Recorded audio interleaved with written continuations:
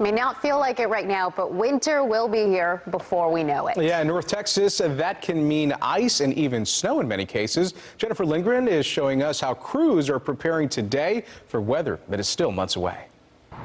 Everyone out here knows how crazy this must seem, practicing snow plowing on October 1st when it's 90 degrees in Dallas. But the North Texas Tollway Authority is training crews now so they know what it will feel like to work the roads when or if it snows. A snowflake would not last a second out here today, so the trucks are plowing piles of mulch.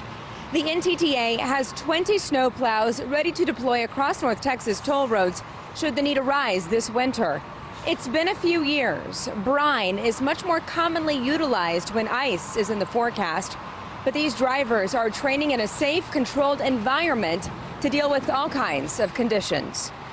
There's a feel that the mulch will give the plow a kind of a pushback like snow would on the roadway. It's just an opportunity to get our drivers ready, and we hope it doesn't come, but if it does, we'll be ready for it. You may even see these trucks out on the roads this week. Of course, it does not mean that winter weather is in the forecast. These drivers are just familiarizing themselves with the routes.